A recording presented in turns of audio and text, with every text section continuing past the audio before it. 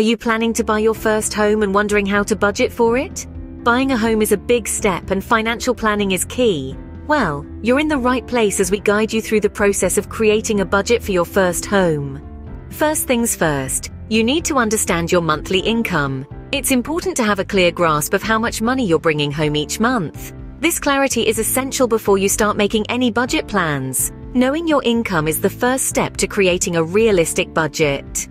Next, you need to calculate your monthly expenses. It's crucial to know what you're spending on bills, groceries, and transportation, plus any other recurring costs. Being aware of your expenses will help you understand how much you can afford to put towards your new home.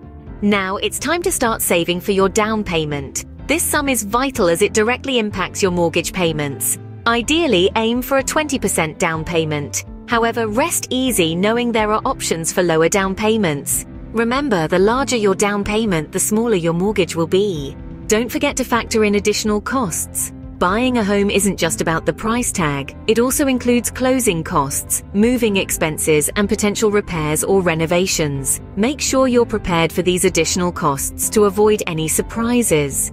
So that's a basic guide to budgeting for your first home. Remember, understanding your income, calculating expenses, saving for a down payment, and factoring in additional costs are key. Don't forget to hit the like button and subscribe to our YouTube channel for more great videos on home buying and more.